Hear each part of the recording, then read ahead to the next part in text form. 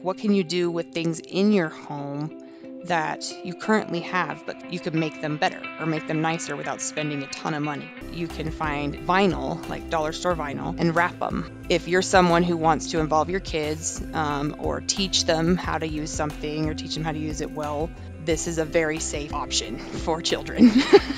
And it's cheap. It was dollar store. Yeah, so you're not breaking the bank trying to bring them along. You can get them their own roll for $1. So it's like they can choose their color. It's vinyl. It doesn't damage surfaces. So if, say, they vinyl your whole coffee table, you can peel it right up.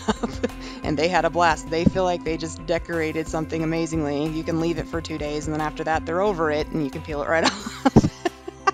So it's a lot of fun for kids as well as whatever craft you're doing. Vinyl is very versatile in that way. It's something that won't damage whatever it is you're using on it, but it's still sticky enough that it lasts.